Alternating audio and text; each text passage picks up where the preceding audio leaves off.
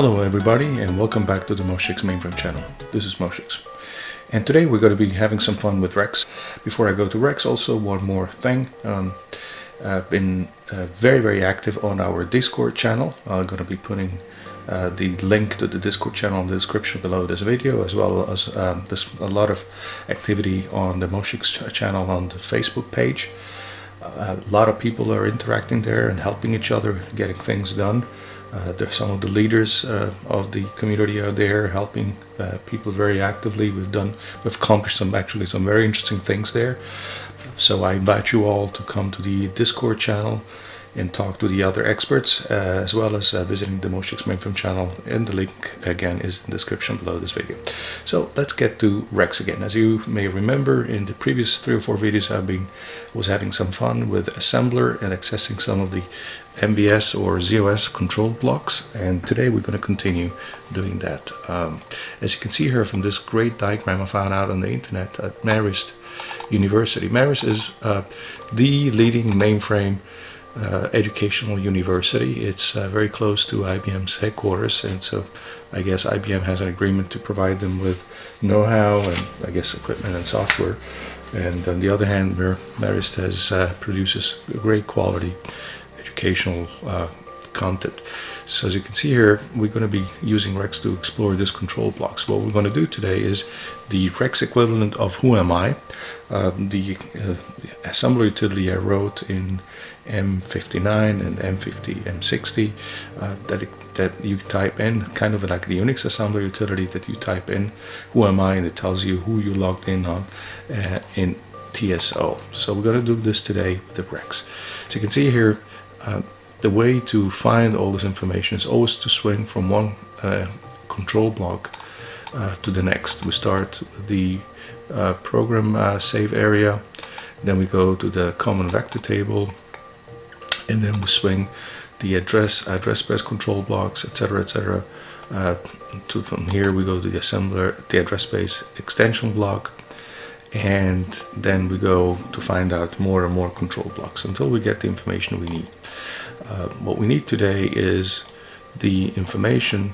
I'm going to be linking, by the way, to this great document here, because anybody who wants to experiment with systems programming in MVS ZOS will want to use this. Here is a diagram I've used extensively in the past. As you can see here, let me make this a little bigger. These are the control blocks that are very important for everything we do. So again, here is the central one, the CVT. From the CVT we'll swing over always to the address space control block, which is probably somewhere here. Let's find the address space control block.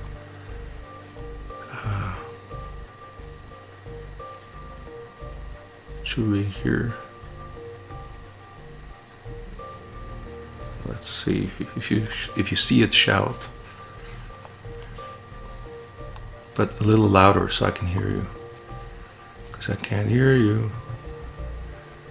Well, I can't see it, but it must be here somewhere. And from there we go, as I said again, to the ASXB, etc., until we find the information we need. Obviously we need control blocks pertaining to TSO, and so let's start programming to get this all done. I've already looked up some stuff here, and as well I have an exemplar by one Mr. Mark Zeldin, how he does it in REXX, but we're going to do it a little differently than he does, because otherwise where's the learning effect? So let's get started. I'm going to call it REXX Who Am I. Okay, so every REXX program needs to start with the REXX command.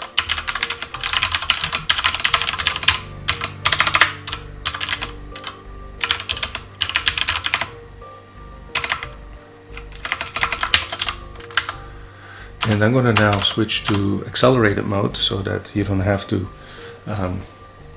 hear me thinking all the time. So enjoy watching me program in 2.5 times accelerated mode.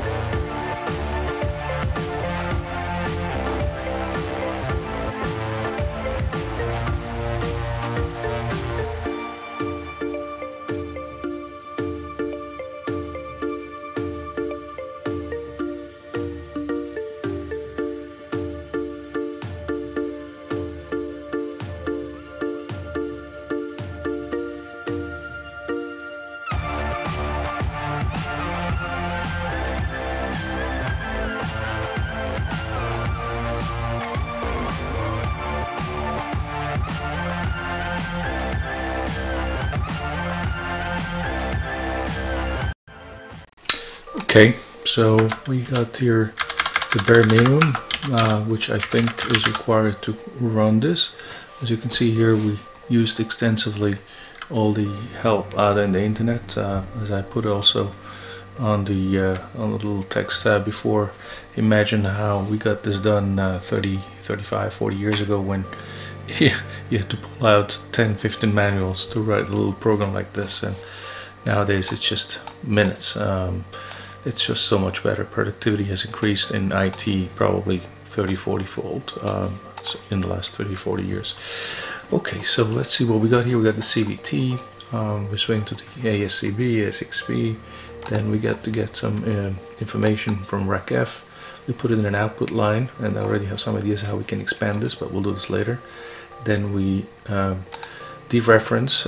This is a function I wrote, which needs to do some bit-wise logical operations with a full unsigned bit here, and byte, and so we can get meaningful information extracted.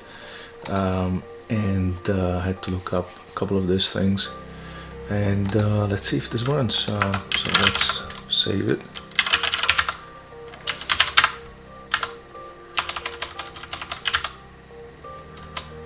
Is it here? Exec. Yep, runs the first time. I'm always surprised at myself when things run the first time ever. I haven't done this before, so I did this on the go. But so this runs. So now we could invoke it from TSO, from anywhere else. We could compile it. But let's see now how we can add some more meaningful information. Since we already have all these blocks, let's add a little bit more stuff to it, so that, for instance, the terminal we're logged in from, which I sometimes find useful, especially in our MBS, in our cloud MBS. By the way, I'm going to put in here also shameful plug here. We have an MBS instance running in our cloud. We have about 70-80 users on it right now, and it's being used every day for people who don't want to run their own MBS at home. We have to keep it running all the time, have to keep the machine on all the time. So we have one in the cloud. It's accessible to everybody who sends me an email with their real name, the purpose of what they want to do, a little bit about themselves, and the user ID that they prefer, and the preferred password, and I'll create them a user. So description, we have M60 or M61 is talking about this in the previous video. So I'll put some description in the so a little bit more info in the description below this video, but please do sign up for our MBS in the cloud. Anyway, so let's see how we can add more stuff to that. Although of course we don't have MBS running, REXX running in MBS. Maybe in the future IBM will be generous and give us MBS XA, which does have REXX, which have been asking IBM for a while now. It could only do them good. Nothing bad will come out to IBM if they give to the community access to MBS XA. It's 34 years old. They don't use it commercially anymore. I don't understand why we can't have it. So let's add a little bit more information to this. Output field. So, comma. Okay, I want some space here to program. Let's get the terminal.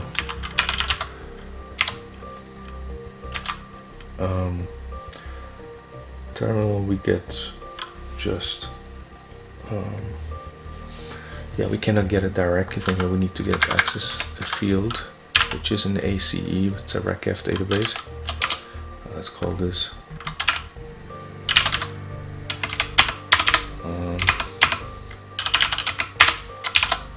and that should be ACE plus something.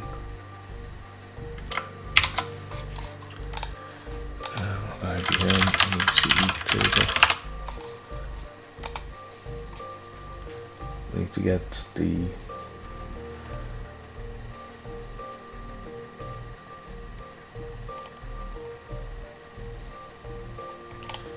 let's see if we can find the stuff.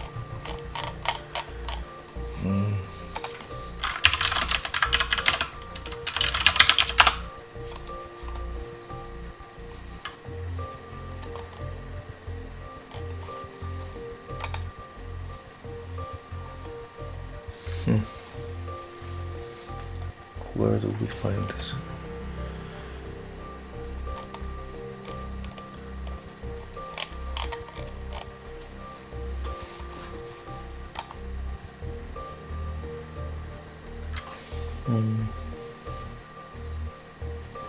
Bit string.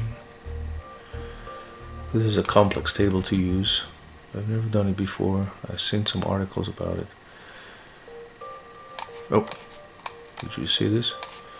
It's 64 bytes off. Okay, but we need to convert this information. This is not human readable as it is here, because this is not. Yeah.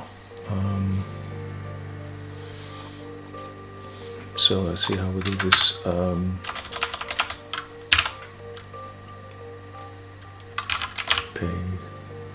Load.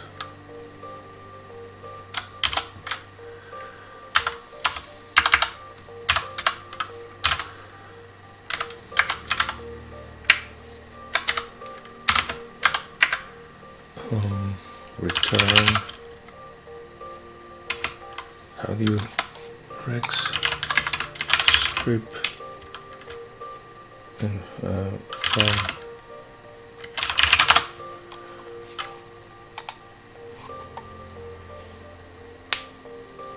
return string with leading or trailing removed. Oh, there's actually there's actually a REXX. So yeah, so it removes all the how we do this to get from storage, like here, and then argument.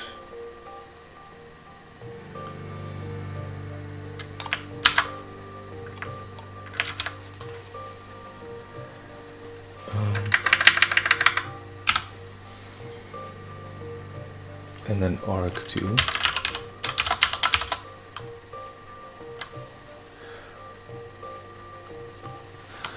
And let's see how many breaks we need to close here. We got one. So our modern editors obviously would, okay, three, would highlight the breaks here, which we don't have in the. Oh, actually, we do have some highlighting. So we need to have something wrong here with the 1, 2, 3. Oh yeah, I know why. Yeah, so actually there is breaks highlighting. Sorry for not speaking highly enough of ISPF. So now we say here term. But we need to remove all the trailing blanks, and so we say payload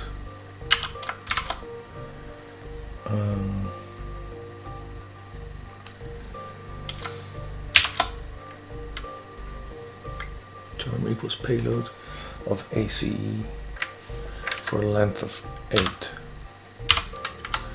I think that's what we saw before. So let's see if we can get this done correctly. Sorry if this is taking a little while. This should work.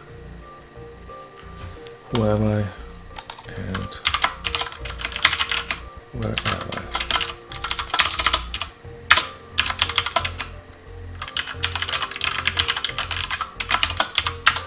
Okay, so let's see if this works. Oops, nope. Routine not found. Oh, okay. Yeah, I know what the problem is.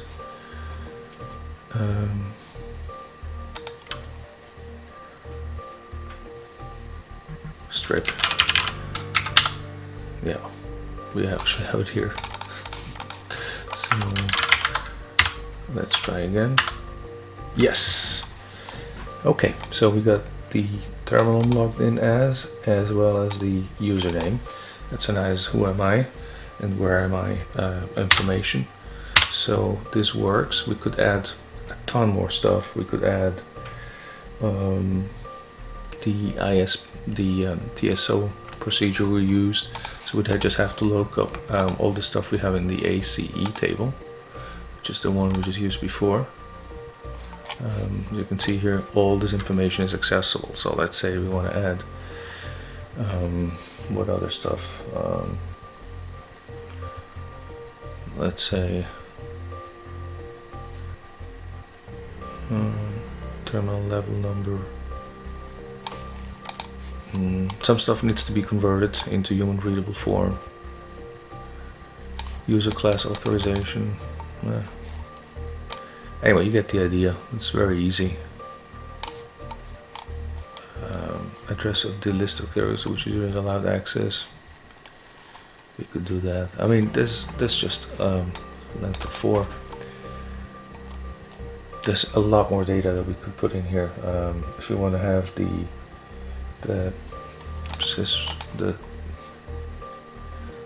let's say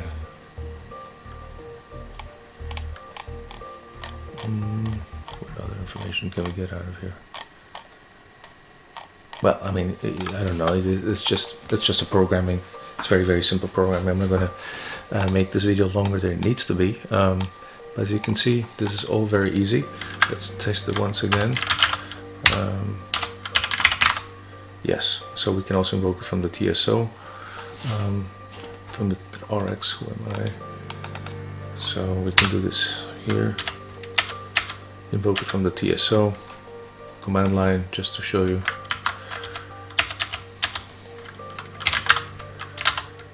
Okay, exec. This should work. Yes. Okay, so we got one more system programming video done. You could extend this as far as you want. I'm sure that if you go to the Discord channel and ask me or the other people who are always there on the channel for more help on how to get this done, we can get it done. We can all help you, and please do send us any programming examples that you create yourself with REXX, or any utilities that you use. It's always interesting to see what other people do, either on the Facebook page, Moshix Mainframe channel, linked in the description below this video, or at the Discord channel, or as a comment to this video. I hope you had fun watching me do this. I had a lot of fun writing it. I thought of it just the other day on the flight back, and we got it done today, just in a couple of minutes. Thank you for watching this Moshix video. Please consider subscribing to the Moshix Mainframe channel to get notifications of future videos, and have a great day. Goodbye.